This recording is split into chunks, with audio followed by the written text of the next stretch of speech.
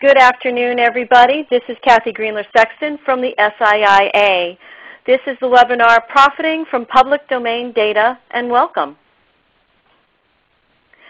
Before we get started, I just wanted to make sure everybody gets the most out of this webinar.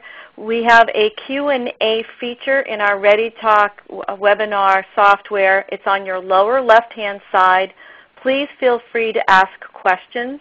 To answer the few questions that have already been coming in, I can see this is going to be an active and engaged group. Yes, we are recording, as you just heard. There will be the slide deck available to you, and you can download that. We will also be sending the link and the deck out after the webinar. So if you have any questions about the SIIA, suggestions for further webinars, or even technical issues, just feel free to send me a note at the email you see on your screen. And for the Twitter posters, the hashtag is SIIA.net. For those who are familiar with the SIIA, this is probably a very familiar chart, but I always like to make sure that we have an overview of who we are and what we're doing. Our mission for the Software and Information Industry Association is to promote, protect, educate, and enable business development for our industry. And at the core of the SIIA is our public policy initiatives. We're working on things like now such as data, piracy. There's a lot of great work on patent trolls. You can check our site if you're interested in any of these and a host of other issues that we're working on at www.siia.net. We also offer anti-piracy services to help software providers and information providers understand who is using and not using, more importantly, their intellectual property correctly, and supporting them with any potential corrective measures. Around the heart of our public policy and anti-piracy work are the industry-focused divisions that are the SIIA. I run the content division, and closely aligned are my sister divisions, the Specialized Information Publishing Association Division, and effective July 1st, the Association of Business Media, ABM. We have an education technology division focused on the K through 20 sector, a software division which is focused on all the issues of building and selling software, especially with cloud and mobile. And many information providers, publishers, media companies are now software providers. So there's a lot of cross-division activity that we're doing there.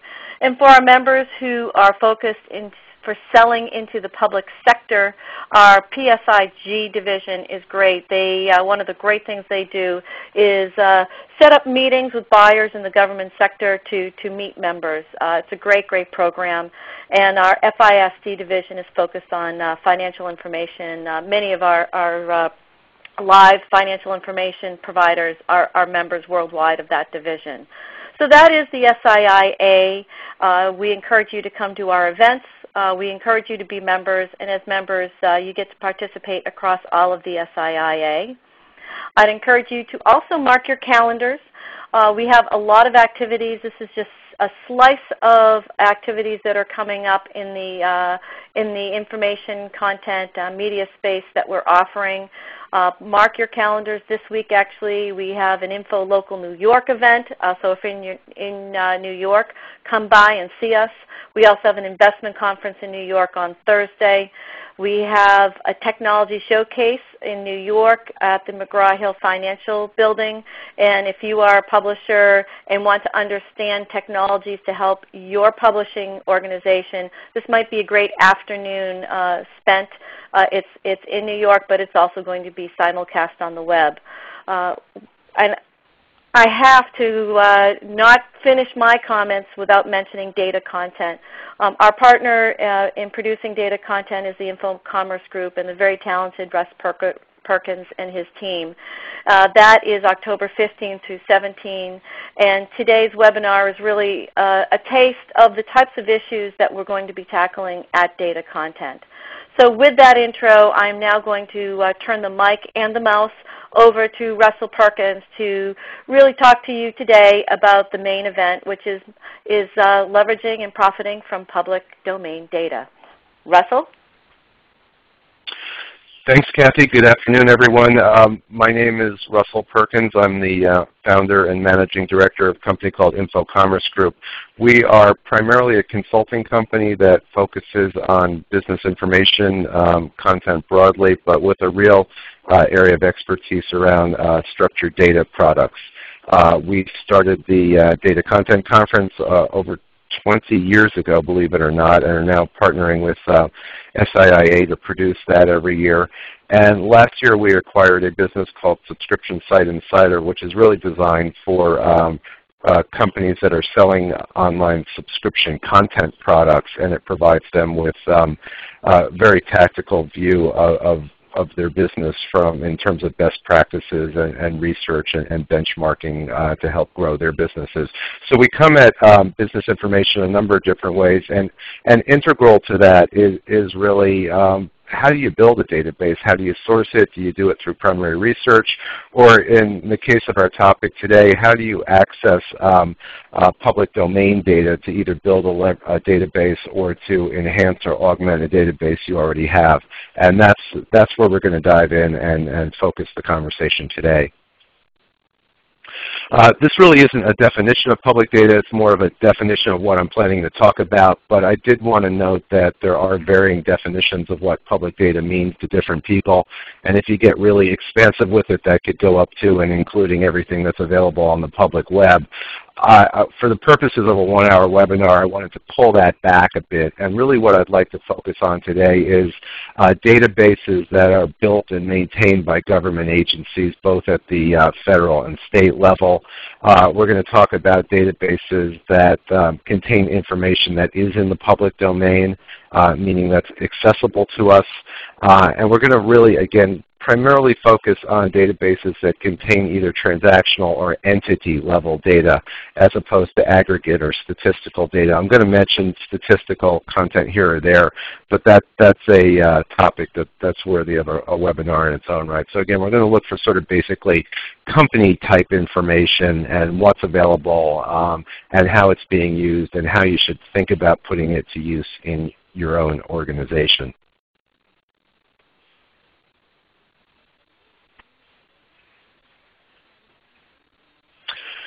So what's available out there in terms of public domain databases really is truly remarkable. And let me give you just a flavor of it very quickly. Some of you may know some of this, but I'm not sure anyone knows the full extent of this, and I don't claim to know everything that's out there, but this is a wonderful taste. Did you know, for example, that you can get the full tax return filings of almost every nonprofit and foundation in the country? Did you know you could get product level detail on almost every incoming shipment of goods into this country? Did you know that you could get detailed financial information on almost every 401k plan and pension plan that is based in this country?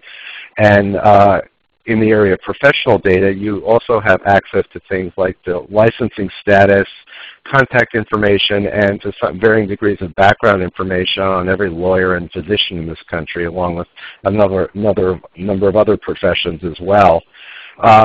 If you move down to sort of the county level, you can actually get your hands on property ownership records, and that would include information such as the mortgage holder's name, the amount of the mortgage, property tax assessments, and you can get this for almost every home, every residential and commercial property in the country. And if you back up to the federal level again, you can find things like every federal and state environmental law violation for every business in the country, and add on top of that you can get all their warnings, fines, and violations relating to occupational safety and health as well. So, I mean, that's just a few almost random examples, but hopefully that's got your head spinning with potential applications and you're all ready to hear more about this, because if this type of data has appealed to you, you're absolutely in the right webinar. So let's start with sort of the basics. I want to give you a little bit of grounding on what types of information is out there, where it comes from, how you should think about it, and also importantly how the people who are creating these databases think about it, because I think there's sort of a basic divergence there that's worth understanding, because it's going to make it easier for you to source and access these types of data sources. Public data sets are often created solely for the purpose of maintaining a record, and that's an important mindset, because the public agencies that are gathering information, whether it's for compliance or regulatory purposes, they're really just trying to record the information that they've gathered. And surprisingly, and this may change over the next few years, but you rarely see them being used for sophisticated analytics or automated compliance testing, or even to generate aggregate statistics. It really is just a filing cabinet of sorts for these agencies. And it's important to understand that a lot of them continue to think that way. And that trickles down in a number of ways that has important considerations for all of us. For example, you'll often see a lot of these government databases are very poorly architected. They're built mostly just to contain information, not really to get at the information or drive reports off it. It's really storage again. And that creates complexity, but for someone who wants to exploit a commercial opportunity, I look at that as an opportunity, because it makes it a little harder for everyone and his brother to go and get and use the data. You'll often find these databases have poor data entry quality, and their data hygiene is somewhere between poor and non-existent. Again, for someone who wants to monetize these types of things, you've got an opportunity, because you can take on that cleaning and normalization task and add value and separate yourself from others who might get their hands on the data. It's exceedingly rare to see government databases that have been enhanced with third-party data, whether it's from other public domain databases or for private data sources. Again, this is an opportunity for you to use your smarts and take advantage of the opportunities you see in the marketplace to build out a more powerful database than you can get your hands on for free. And this often means, because the way these agencies think about the data as it just being a glorified filing cabinet, that these data sets are often obscure, if not actually hidden from the public, not for any nefarious reason. It's just, honestly, I've heard more than a few people within agencies saying things like, why on earth would you want that? And it's important to understand that, because a lot of this stuff sort of exists in a fog in the back offices somewhere, and it does take a little extra work to find these things and get your hands on them. But again, I see that as an opportunity, because it stops everyone else from diving in and grabbing the data and being able to put it to ready use. You'll know, and I'm sure you've seen this yourself, a lot of government agencies do put a lot of their databases online, but in many cases it's something just short of duress they're doing it. Generally the motivation is they want to reduce inquiries coming into them, just to make it easier to let you self-serve on stuff that they'd otherwise have to deal with. Sometimes it's done to show that the agency is being transparent and responsive to the public, but it's a rare agency that's seriously interested in putting its data front and center and doing a good job with it. And even agencies that put some data up will often not put other data up, and it almost seems, at least to this outsider, to be random sometimes exactly what gets prioritized. But again, it's sort of important to understand the other side of this. When an agency puts a database online, that's typically the end objective, to get it online. If anyone gets a reward, it's for simply doing it, not doing it particularly well. And as a consequence of this, you'll often find very valuable, useful databases are hidden on the agency website. They're just kind of obscured because nobody thought they were interesting enough to put them in the nav bar or mention them on the home page. It's very common to see poor user interfaces, which makes the data very difficult to work with and very intimidating to the casual user. It's, again, very rare for an agency to have a budget for SEO, and very few times is there really any interest. It's the notion of it's there if you want it, go find it, as opposed to we really want to make the world aware of the fact that this is out here. A lot of these databases behind the scenes tend to be very customized, and they often depend on very complex and baffling nomenclature, which makes it hard to use these things. You can often go into some of these online agency databases and do a query and get a totally inappropriate result because you don't understand how the data is organized behind the scenes, how they're thinking about it, or what some of their terminology means to them, and it could have perhaps a non-standard interpretation, or you assume it means something that it doesn't. And you'll rarely find that there's any available site support, and more times than not, you won't even find user instructions. So even though there's a lot of government databases coming online at government websites, they're in many respects their own worst enemies. They're doing it almost because they have to or they feel they ought to, not because they're excited about it or really trying to make these things truly available in a way that the general public can come in and do anything with them. So the mere fact they're there doesn't mean that you've obviated an opportunity for yourself. It's worth taking a look at what they've done and how they've done it, but it doesn't say, oh, it's online, therefore there's no opportunity left, anything but that. And while there are initiatives out there like data.gov, which I'll talk about more later, these are frankly well-intentioned, but at this very much early stage as far as making government data more accessible and doing it in a centralized location with some standards around presentation and downloads. So having said all that, let's sort of recap why public databases should be interesting to you. You've got the potential opportunity of low-cost or even no-cost data acquisition.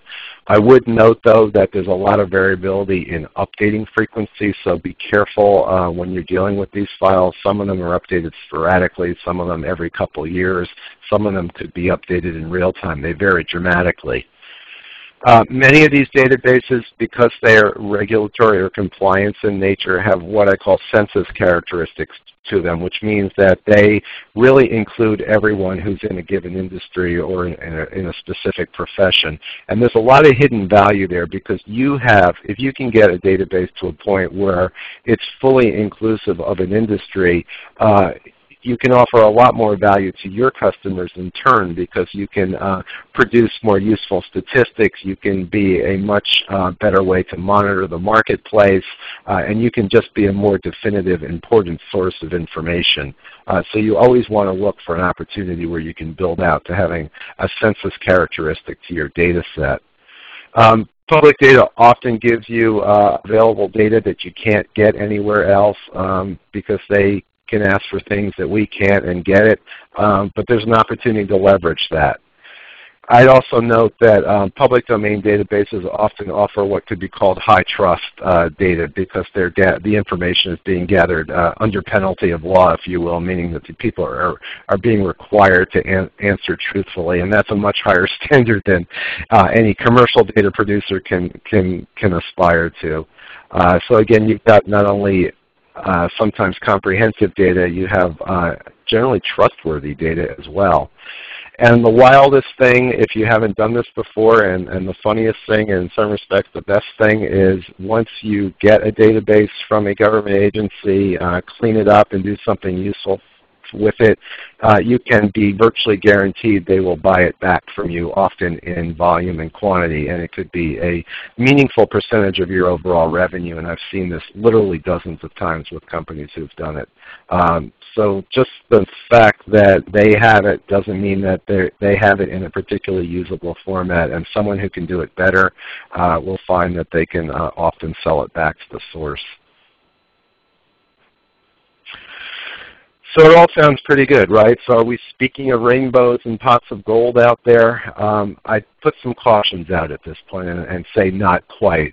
Yes, you can access high value, high quality data at low or no cost, but, and this is critically important, everyone else can too. And that means that you're going to have to work a little harder to have a product that has real value in the marketplace and that is competitively defensible. As I've just said, a lot of government agencies are putting their databases online for free. Some of them are getting into the zone of competence at this point. It doesn't mean that there's no opportunity left, but it does create some competitive pressures, and you need to factor that into your analysis. And there's just a lot of disruptive players out there too, and a lot of them are very attracted to public data because they're much more interested in the application than actually making the data. So if they can get their hands on something that's ready to go, it's very exciting to them. And these players will sometimes come into the market with an ad-based model, which allows them to offer information for free, or sometimes just going to put it out there plain old for free just to build traffic and eyeballs with the hope of monetizing it down the road. And that can be very disruptive to companies that are trying to build a product that they're charging for. And I just wanted to throw out there one of my favorite quotes from Eric Schmidt of Google. Free is not going to go away, and it's still attractive to an awful lot of companies. Generally speaking, the people on this call, I think, would be more interested in trying to find subscription revenue from it. The two things can coexist, but free obviously tends to put a lot of pressure on subscription-based products with roughly the same content, which again is one of the reasons you have to think about both value add and competitive differentiation. But just in case I got you too nervous there, I did want to back up again and said, yes, there is absolutely opportunity here with public databases. All I'm saying is it's just not quite as easy as it used to be. I think the days of easy pickings are gone. I think that's because people tend to be more aware of the possibilities, meaning there's more people looking for this data and actually putting it to use, meaning more competition. There's those disruptive players that I've mentioned just previously. And whenever you're in a situation where the cost of goods is low or nothing, you're going to have commoditization potential, meaning that if you come in and offer it for $1, someone's going to come in and offer it for 50 cents, and someone else will show up and offer it for 25 cents, and you get this sort of race to the bottom that can kill everyone. And again, the only real answer to that is to differentiate your product by adding value to it, and we're going to talk about some of those specifics. I'd also note that there's a lot more capability out there in terms of data cleansing and matching and manipulation, and that means that things that just weren't even possible 5 years ago are being done kind of routinely and sometimes at a great scale. And that often has the impact of knocking out some of the opportunity for smaller players because somebody has gone and done something big and bold and massive. It knocks out some of the niche opportunities. And one of the things I might point to is Zillow in this case, which did the unthinkable really and went out and got property records from all over the country. I mean, and that means probably thousands of different jurisdictions, and was able to normalize all that data and smooth it out and build it into a product that had all this very powerful information on home value that they turned into a very successful business. Now that probably knocked out some opportunities for people who wanted to play with property data but do something less ambitious than that.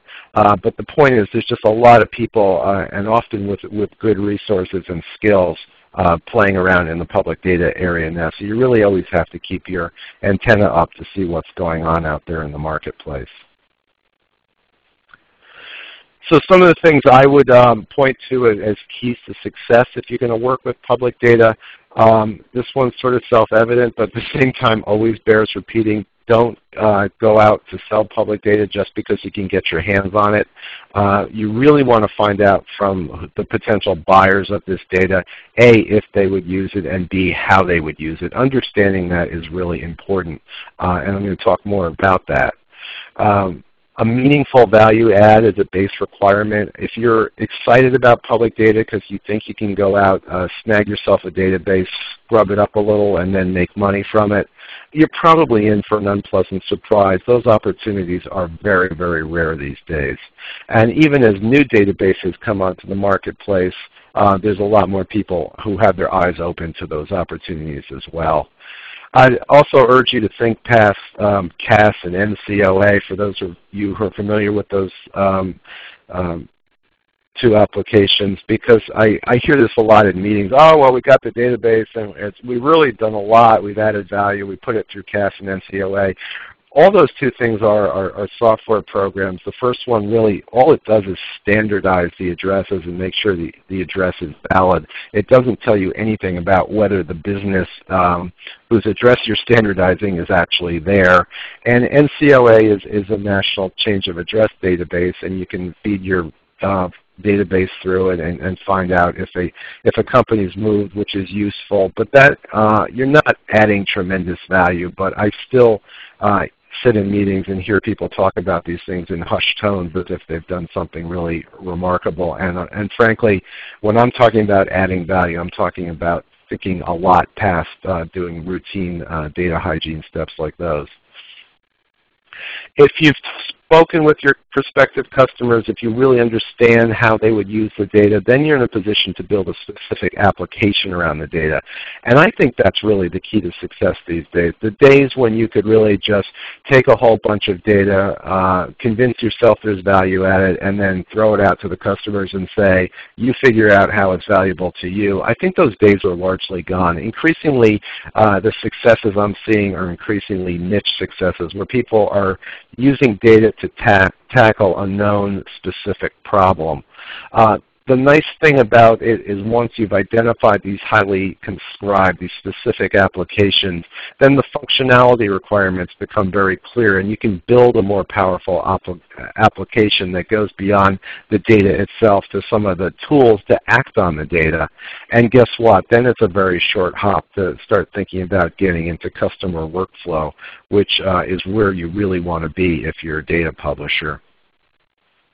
The other thing, again, and I sort of going to hit on this 4 or 5 different times in the course of this presentation, but understand that the days where you could really just grab a database and sell it as a glorified contact list or mailing list, those days are largely gone. You've really got to do more with the data at this point than simply scrub it clean and offer it for sale.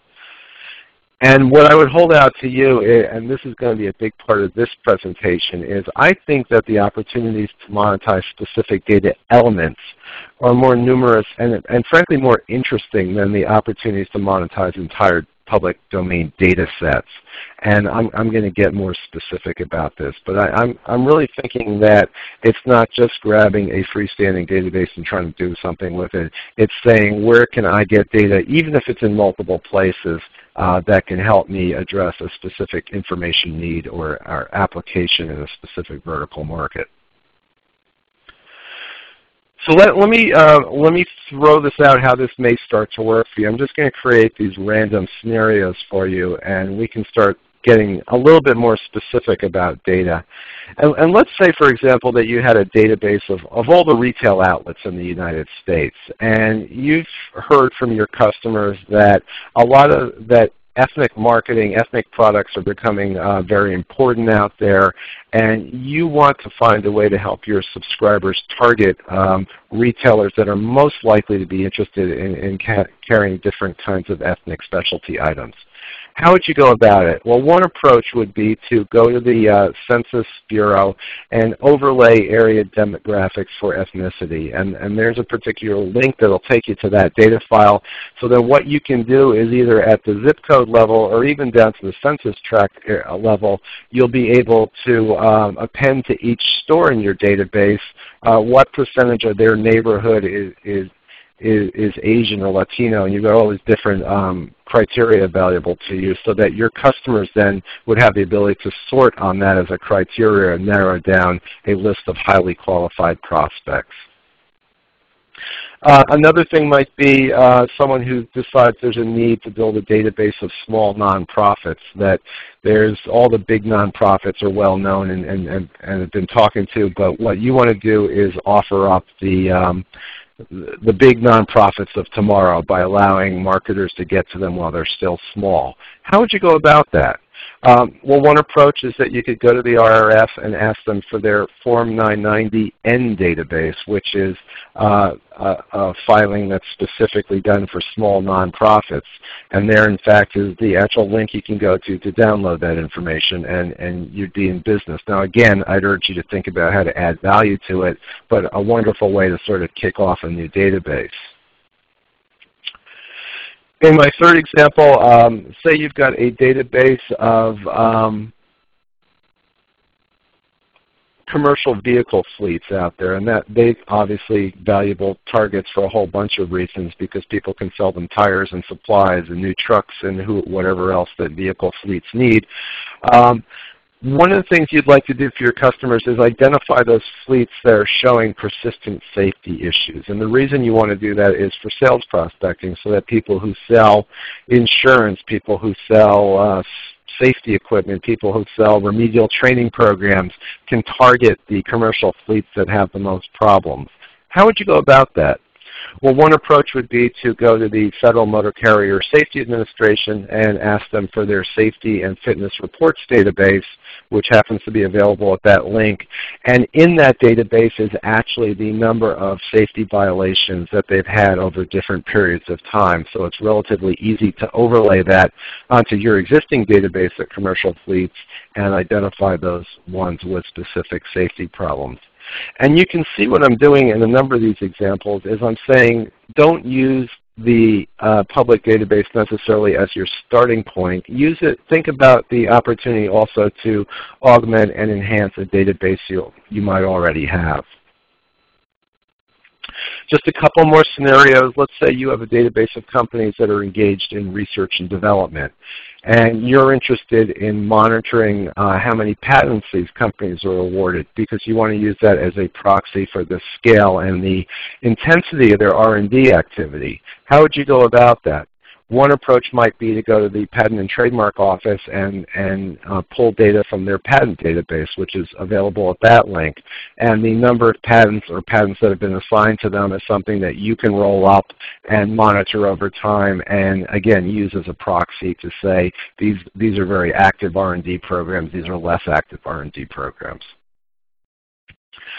Another scenario might be someone who has a database of radio and television stations, and they want to really build out that database by building a comprehensive ownership history for each station, which would be somewhere between difficult and impossible to do on your own. But in this case, your approach might be to go to the FCC and get their historical license applications database, download that, and append it to your existing database and build out rich histories of ownership to enhance the value of your own database. And then just a final example, a database of industrial manufacturers, and you're interested in getting beyond SIC codes and NAICS codes to get to a deeper understanding of what these companies are doing, and maybe their processes they're using, and their industrial activities, and the nature of their raw materials. One interesting idea might be to go to the EPA and get their enforcement and compliance data, which is called the ECHO database, which shows, for example, not only if they're handling hazardous materials, but what hazardous materials. It shows certain types of chemicals that they might be using. It deals with certain types of processes that involve discharges and things like that. And I think with just a little bit of creativity, you can get a lot of insight into what specific manufacturers are doing that takes you way below the level that everyone else is operating at, which is typically some kind of industry classification code. So again, it's a mix of creativity and willingness to say, I'm not going to be able to get perfect information on every company, but what I can get will be a very leveraged step up that will tend to make my overall database more valuable.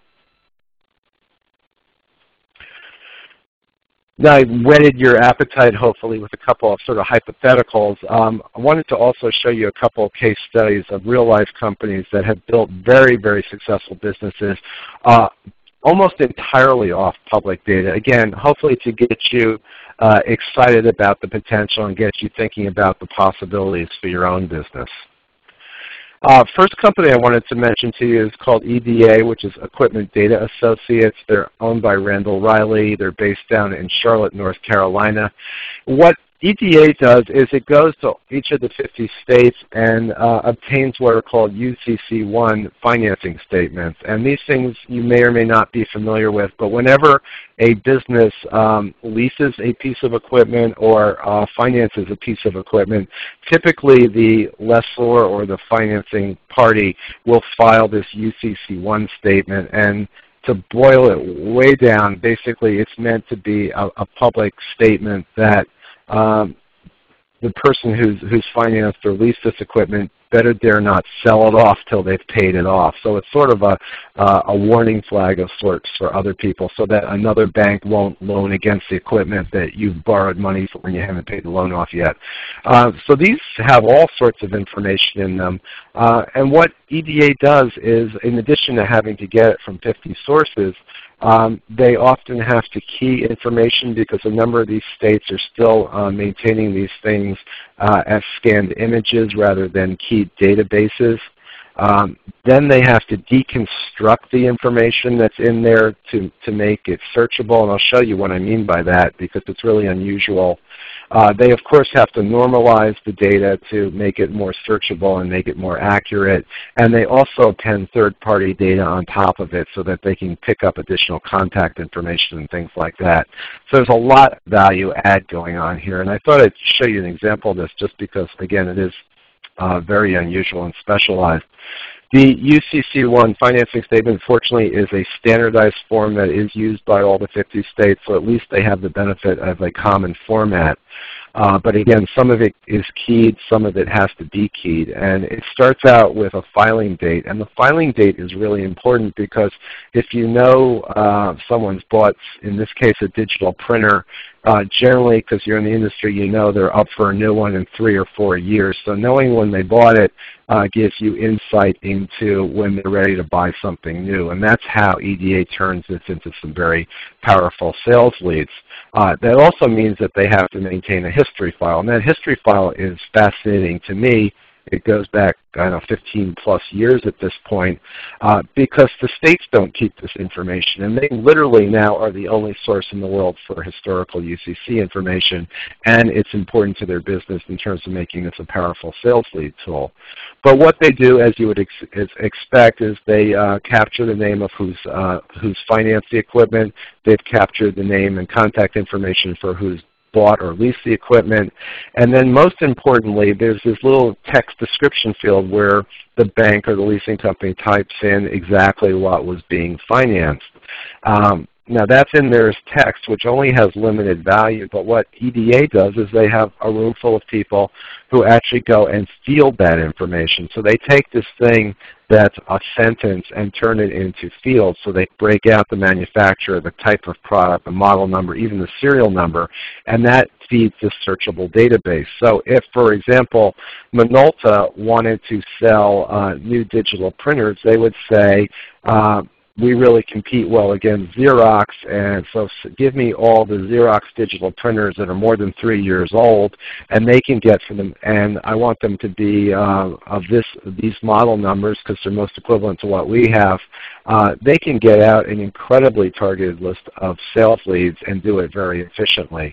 Now, EDA puts a tremendous amount of value add into this. Not all databases, public databases really are all this complex, but I wanted to sort of show you the possibilities to get you thinking about how you can take rather pedestrian data, which is those text descriptions, and build a really powerful fielded database if you're willing to make that investment in the data entry effort. Another database you may be familiar with is called PEERS. It used to stand for Port Import Export Reporting System. It's currently owned by UBM Global Trade. And what PEERS does is it goes to the Customs Service and gets a database that details in extraordinary detail everything that's being shipped through the ports into this country via ports, and I think to some extent air as well. And those documents, which are called customs manifests, will have everything from the recipient's name and address, detail line-by-line items of what's in those shipping containers, the quantities, the product type, the classification that it belongs to for tariff purposes. It also, believe it or not, contains the name of the shipper, so where it was sourced from. And that obviously becomes an incredibly powerful database. They, in turn, take that database and they supplement it with additional data that they can't get as a database feed from the government. They do incredible amounts of work to normalize it so it's searchable, and they, too, append third-party data to get more contact information. And think about the potential uses, because it's sales leads at one level, because you're able to find everyone in the United States who imports men's sneakers from China. If you happen to be a better source, those are your sales leads. If you're a shipping company, you can find people who are shipping large quantities and you want to do deals with them. If you're a warehouse company, you can talk to them about warehousing their information. But there's also huge competitive intelligence information here too, because you can actually monitor your competitors, find out what they're buying, what quantity of what they're buying, and who they're buying it from, which is extraordinarily valuable. So it's a hugely successful business that's been built over the years. I also wanted to point out another company called Panjiva, and this is very important, I think, because Panjiva uses the exact same customs manifest database as peers, but they don't compete with peers. What they've done is flip the data in a different direction, and Panjiva holds itself out as a sort of buying guide or purchasing source for people who want to buy import products from other countries. And they just flip the data around in a different direction and say, if you're looking for men's sneakers in China, these are the companies who manufacture it. These are the ones who are shipping the most to the United States. And have actually made a whole new business opportunity based on exactly the same data. And there's lots and lots of examples of this. So multiple commercial data publishers can live off the same data feed and actually never compete with each other in the marketplace, which I just find endlessly fascinating. This is actually a nonprofit group called GuideStar, which you might have heard of. Fascinating story here, because the tax returns of nonprofits and foundations have long been public information, but until fairly recently, the only way you get them is you have to write a letter to the IRS, and 4 or 5 weeks later, you'd get some crooked photocopies back in the mail to look at. What emerged from all, and GuideStar went to the IRS and said, we really think this data should be online. Why don't you give us the database and we'll make it available to the public to help with transparency and to inform how they give to different charities. And the IRS said, that's a great idea except for one problem. We never keyed the information. We just kind of key a couple of key fields, scan it, and put it in the file cabinets, basically. GuideStar actually partnered with the IRS and said, tell you what, we'll key it for you if you just give us the raw materials, which the IRS did. And they have since built this amazing database of tax data for virtually every nonprofit and foundation in the country, and it's all available at guidestar.org, and it's a rich, rich database. But their value adds, and again, I keep coming back to this, is they keyed this microform source data that the IRS wasn't able to do itself. They did amazing amounts of normalization to make it more searchable and comparable. And then they've also linked the database back to the actual image document, so you sort of got the benefits of both. It's highly searchable, but you've got the source at your fingertips as well. So tremendous value add, and even though lots of people, anyone really could go in and ask for the same data, it's unlikely anyone's going to take on GuideStar because of the huge investment they've made to build out this product and to differentiate themselves in the marketplace. Their competitive defenses are very, very strong. Carfax, actually a company in the news by coincidence. If you didn't read it, their parent company, L-Pulp, was purchased just yesterday by IHS for a rather remarkable $4.2 billion, and it was said it's been said in the press that IHS primarily purchased the company because they wanted to get their hands on Carfax, which tells you a lot. You're probably familiar with it because this sort of veers off into the consumer side, but really what Carfax offers is detailed automotive history reports. And the idea is you can order one of these reports before you buy a used car to see if it's been in accidents, if it's been abused, if it's been poorly maintained, and things like that, to give you additional confidence before you buy a used car. Where do they get the data from? This is rather remarkable. They actually pull from a stunning 34,000 different data sources. Most of them are public domain, either federal or state data, plus they license data from the car manufacturers and a bunch of other sources. But their value add, as you can see quite clearly, is that they've got this both massive aggregation and integration of multiple databases to put together a consolidated view of an automobile that really is unavailable anywhere else, certainly not in any one place.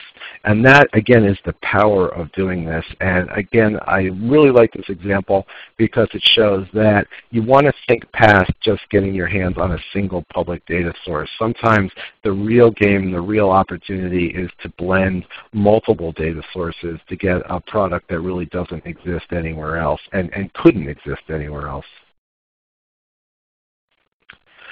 And as a final example, there's a smaller company called Judy Diamond Associates out of Washington. They're owned by Summit Business Media. What they have done is gone to the Department of Labor and got what's called their 5500 filings. Every year, every company that has a 401k or pension plan has to fill out these annoyingly long and complex forms that detail their 401k plans, how much is in the fund, how many employees are covered, who their investment advisors are, tons and tons of fascinating detail about these businesses. And they took it, scrubbed it clean, and really were selling it primarily as sales leads to financial advisors and insurance companies and mutual fund companies that wanted to talk to these companies who are called plan sponsors and sell them different services. So a very straightforward thing, but it took a lot of data standardization. This was an example of a relatively complex database from the government that's very hard to use as an end user. They simplified the data presentation, and they also went out and verified a lot of the data to make sure that the contact information in particular was still valid. So pretty straightforward there. And again, I'd point out another company called Brightscope, which takes the exact same data set, those 5,500 filings, and has built a business that is totally non-competitive with Judy Diamond. What they do, and it's very innovative, is they're basically putting a score on every pension plan out there, so you can look up your employer and say, my plan is doing really well compared to others, mine isn't. And their notion is to monetize that by selling it back, selling this information back to companies essentially as a benchmark tool so that they can see how they're doing relative to peer companies and how far ahead or behind they are of the pack, so they can presumably then tune up their investment portfolio. So again, two companies using the exact same data source and going in very, very different directions. And that's sort of one of the magic elements of these public databases. You're really only limited by your imagination. So having gone through some hypotheticals and some real-life case studies, I again think it's worth repeating. There's long odds these days about finding just a single freestanding public data set that you only have to scrub lightly and that you can turn into significant revenue. At the same time, I do believe there is lots of opportunities to creatively augment and enhance existing databases, as well as doing mashups of multiple public databases to get to information that you could not get otherwise. You've got the opportunity to use public data to add high-value data elements to your own existing database, to build out history where none may exist, to move you closer towards census coverage of an industry. You can use these databases as a way to identify new entities, new entrants into the marketplace, and you've got the opportunity again to pull these data elements in from multiple sources to build something even more powerful.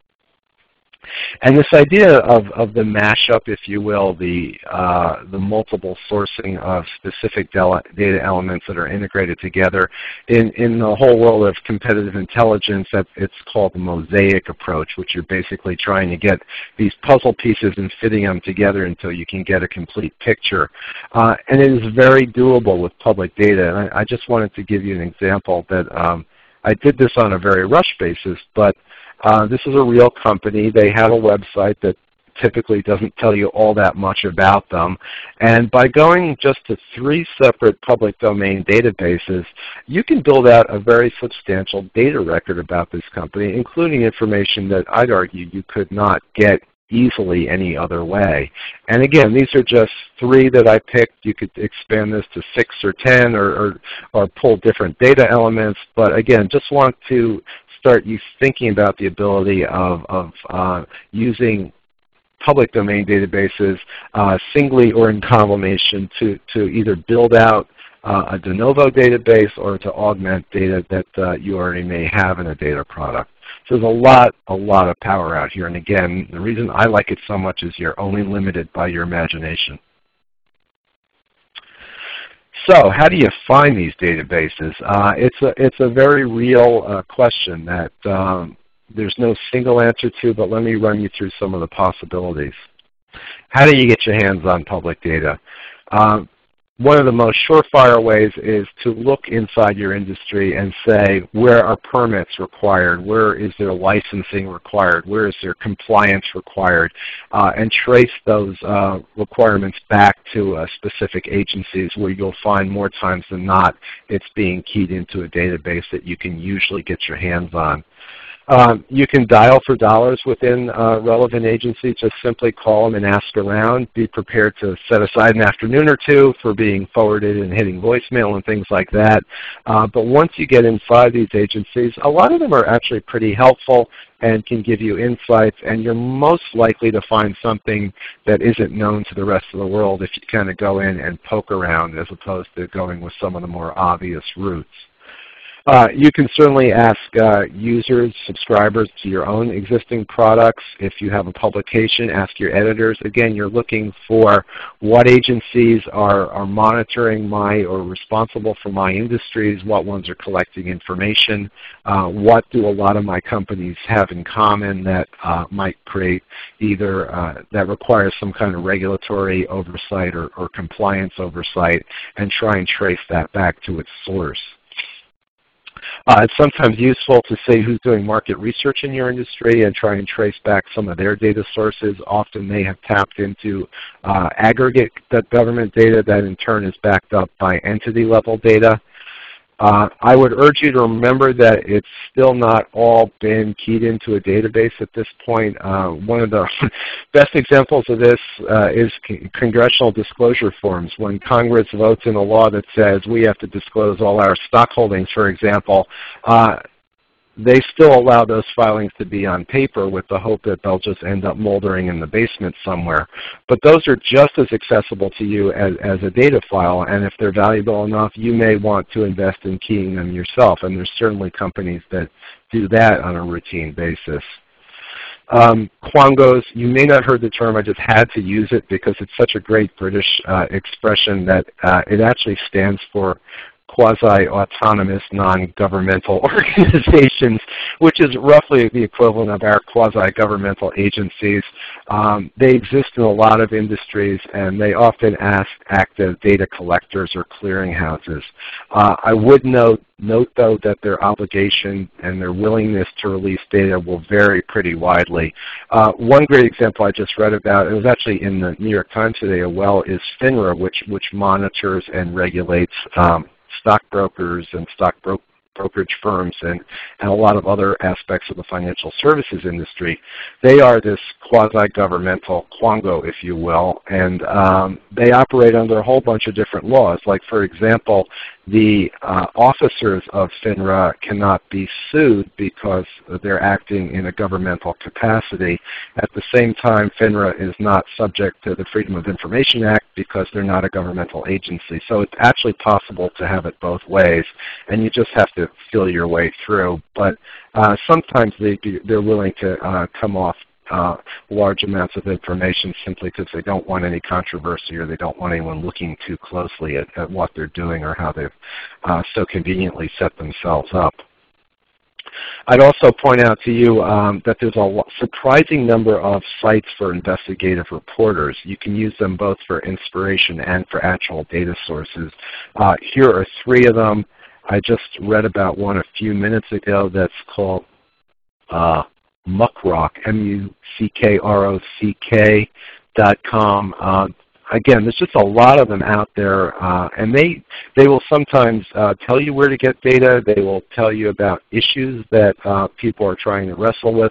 Sometimes they actually go out and get the data themselves and process it, and you can actually get that data if you wish, although you have to be sure they're going to continue to do it. But worth poking around and never dull, I guarantee you. This sounds basic, but in some ways it's not. You want to check the websites of the relevant agencies. It really is amazing how they can hide a valuable database on their website. Sometimes I often find, too, that searching Google is the best way to search an agency website because their on-site search tends to be so poor. And the thought of actually taking a database and putting it in the nav bar or even mentioning it on the home page is just never seems to occur to most agencies. So you really do have to poke, and sometimes poke pretty deeply. Another interesting thing that's worked for me a few times is by law, all the federal agencies at least are required to identify and make public what are considered their major information systems. And I find the easiest way to get a hold of those is just to Google that term along with the name of the agency you want, and it tends to pop right up. And this will tell you about the major data collection systems that these agencies maintain. Now, not all of them are necessarily available to you in toto, but it gives you a sense of what data they are collecting and the possibility of getting subsets of data out of some of those major systems. I mentioned earlier data.gov, which is a website you can go to. It's meant by presidential directive to be the central site for the public to get access to government databases. It's been expanded now to state data as well. All these federal agencies have been mandated to contribute data to it, but they never was all that specified exactly what they had to contribute. So some of them are playing games by putting in real nonsense files. Some of them are taking it more seriously. So it's a real mishmash at this point. Last time I looked, it had about 75,000 data sets in it, but that's a little bit misleading. You'll find that a single data set might be butterfly migration patterns in 7 Iowa counties in 1980 to 2000. Useful to some people, but it gives the impression sometimes that there's a lot more data than there really is. And I find that even if the desired data isn't inside data.gov, you can sometimes learn about government agencies or regulatory bodies you didn't know about that might be worth contacting, or it might give you some insight into state-level sources as well. And again, don't forget to explore non-digital data sources, non-database sources. There's a lot of stuff that's still floating around, if not on paper, at least in microform some ways. And those could potentially be the most interesting because fewer people are going to know about them because they're often being purposely obscured, and even fewer people are going to want to make the investment to do anything with them. So sometimes the oldest, stalest looking stuff has the potential to be the most valuable. The other thing I'd mention out with image files or microforms when they've been scanned is what we typically see is the agencies will build a database index to them. And sometimes that index could be useful in its own right, or sometimes it can just simply accelerate your data entry efforts. So that's some thoughts about how to go poking around for this data, and frankly you do need to poke around for it to find out what's in there. And again, the more common and well known it is, probably the less valuable it is, because others have taken it and shaken it and extracted value from it and reduced the opportunities for the rest of us to commercialize the data. So having, say, identified a data source, how do you actually go about getting it from a government agency? Number of different ways. You can, if they have the database online, you can scrape it. It's not always permissible, so I wouldn't assume anything there, and I'd make sure you're in the right on that before you plow ahead. Although a lot of the time, because it is public data and the agency's putting it out there for the public to use, and you're certainly entitled to it, the real issue is more about sort of being polite. And what I mean by that is they don't want you hitting their servers so aggressively that other people can't get onto it. So if you do it gracefully and extract data, usually there's no problem. But again, I don't want to speak to legalities of it because it could vary from database to database. Sometimes literally you can just call and ask for a database and get it. You may be pleasantly surprised on this. Government isn't necessarily the enemy of a lot of this stuff, and a lot of times they don't care, especially if it's not a lot of work for them. More times than not, what it comes down to is how much work it is. If you ask and they say no and you can't scrape it for some reason, then you can move to the Freedom of Information Act, which has actually been around, I think, since the early 1980s. It might even be a little bit older than that. And it's a very, very powerful piece of information at the federal level because it creates an expectation and a burden of proof on the agencies on why they shouldn't release data. So the whole thing is set up in the belief that all data generated by the government should be available to the public with the exception of selected categories of highly specialized information. And it's the burden of proof is on the agencies to explain why they shouldn't give it to you. You don't have to make a case why they should give it to you. Generally, it's a simple and mechanical process. You write a letter under it and say, per the Freedom of Information Act, I would like you to send me X. And more times than not, you'll simply get it.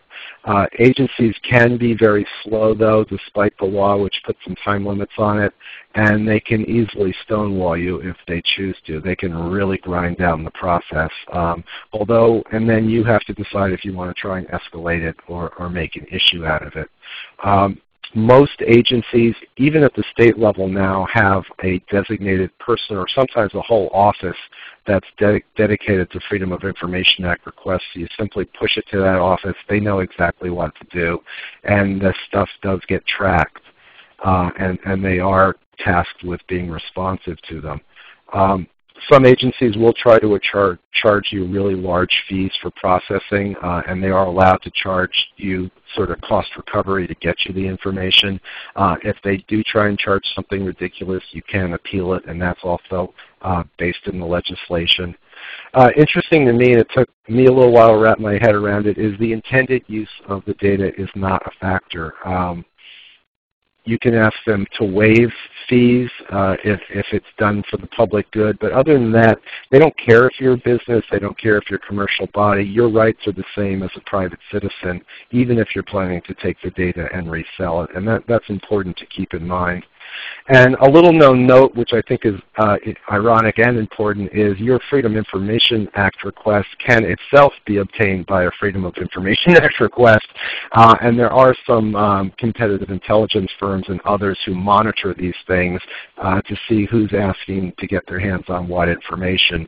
So just be aware of that, because you don't want to get competitive exposure if you are trying to be discreet about something.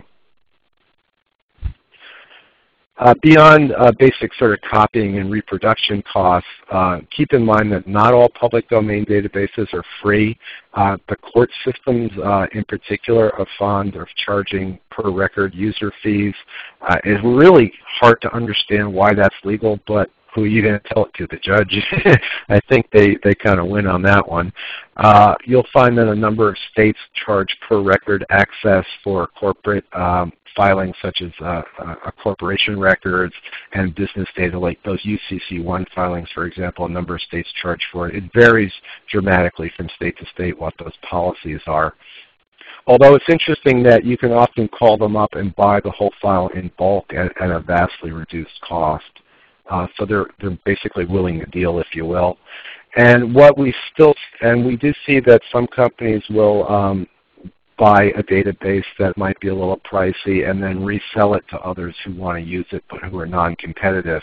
And there really is no notion of licensing when it comes to public data. You know, nobody really publicizes that they do this, but it goes on all the time. So There are other angles to this too. We find that a lot of public bodies or these quasi-governmental bodies have aggregated data and made it available, and they're selling it. One good example of this is the Federation of State Medical Boards, which operates docinfo.org, and you can go there, and for a fee they'll tell you if your doctor has ever had any license suspension or revocation or disciplinary actions against them. But at the same time, most states you can still get that information for free. For example, in New York State, you could go to the link I gave you there and look up pretty much the same information and do it for free.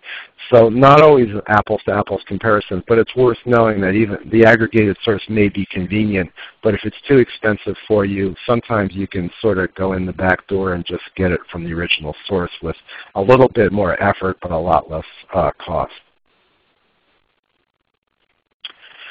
Where things can go wrong, there's a lot of work being done by government agencies on redaction of personally identifiable information. Obviously, they're all scraping out Social Security numbers, but they'll often take out addresses and other information, and that's to protect individuals. But it's not always clear what personally identifiable information is. There's still fights going on over that.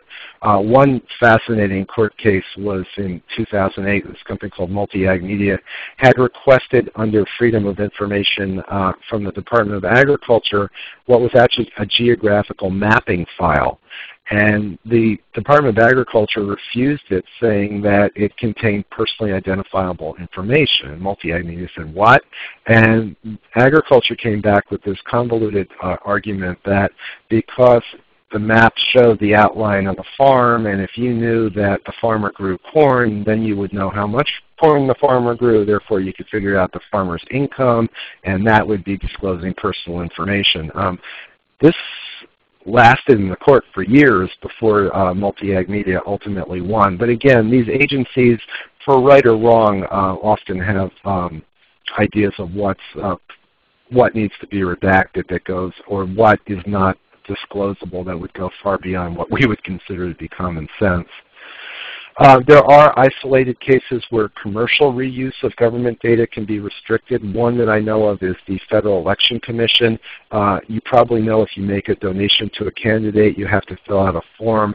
That form actually goes into a public database, and there's a number of nonprofits, for example, that have taken that data and made it into searchable databases. What you can't do with this data by statute is to use it for commercial purposes, however. There are not too many databases with this kind of explicit restriction, but they do exist. Another thing I'd point out to you, common sense, but boy, it's going to hurt you if it smacks you, is that either political considerations or just straight budget cuts can kill off entire databases. So if you're going to build a product or even your whole business off a database, give some real thought about how important it is in the overall scheme of the agency, and could they live without it? How ingrained into the infrastructure is it? How committed are they to it? Because if you're going to depend on it, be aware it may not always be there. And even if it's there, also you have to remember that the agency can change at a whim and on a dime what information it collects, how it collects it, what frequency it collects it at, and do this without your permission, certainly. And if you're depending on specific data elements, they could just go away on you, and you are at the mercy of your data source. What happens very commonly with government agencies is they'll have a taxonomy or some kind of classification system, and the publisher's getting the data and doing something important with that classification system, and then the government agency goes and revises it in a way so that the current data is no longer comparable to past data, or mucks it up in such a way that it's unusable, and the publisher then is stuck because these people have absolute control over what they're collecting, how they're collecting it, and you don't have an awful lot of say in it. You can certainly go and make your case to them, but you're not the major constituency of these agencies. So again, what the government giveth, the government can take it away. So some parting thoughts for you.